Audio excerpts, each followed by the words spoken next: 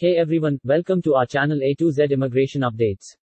Here is the Australia latest updates. COVID-19 impact on Australia's migration, update on nomination allocation for skilled and business visas.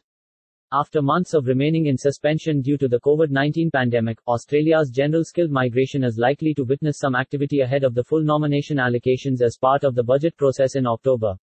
Immigration SA has received a limited number of places for its general skilled and business programs to assist the state's economic and public health recovery amid the ongoing health crisis. The SA government has stated that the applications for said visa programs are expected to open towards the end of this month. The General Skilled Migration Program (GSM) is aimed at skilled workers in particular occupations willing to migrate to Australia to improve the country's workforce and meet the changing needs of businesses within the states and territories. In July earlier this year, states and territories across Australia had announced that their nomination program would remain temporarily suspended while they await the federal government's allocation of state nomination places for the program year 2020-21.